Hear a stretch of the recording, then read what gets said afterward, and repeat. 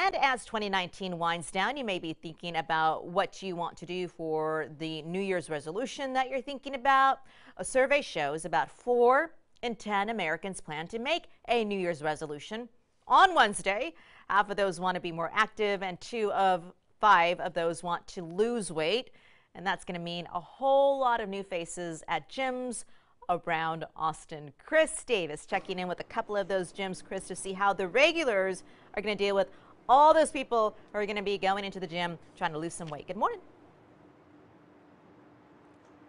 Good morning. Yeah, there is a pretty clear trend here, especially among the big global gym chains, of an increase in memberships in January. In fact, a lot of them will even offer deals to get more people to sign up. But it's not just those new members who are crowding the weight rooms.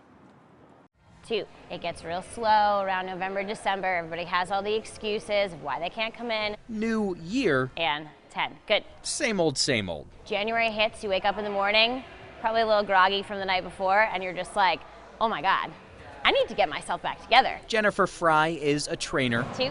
She used to work at a well-known Austin gym, and she says the surge is real. January through February, you see just hundreds of people come in. The only way to prepare, she says, is to make sure current clients know what to expect. Nice, 10, good. So you're going to notice evenings are going to be packed. Miles Hartman lifts weights at a smaller South Austin gym after leaving a big chain. Over time, he noticed new members find different times that work with their schedules. The density of people starts to spread out a little bit. His advice: to avoid the big crowds and to maintain that resolution, shop around.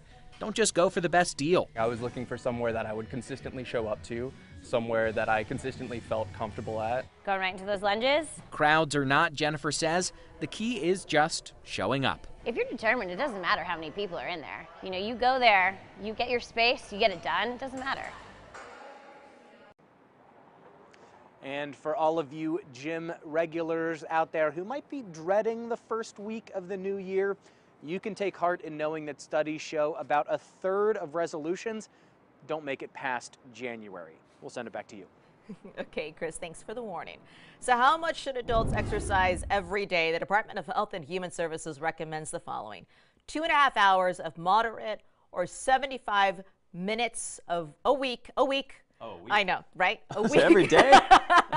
A vigorous aerobic activity. I think that's what they're saying. Do strength training exercises for all major muscle groups at least 2 times a week. And then don't forget to chat with your doctor about exercise, especially if you have a chronic illness.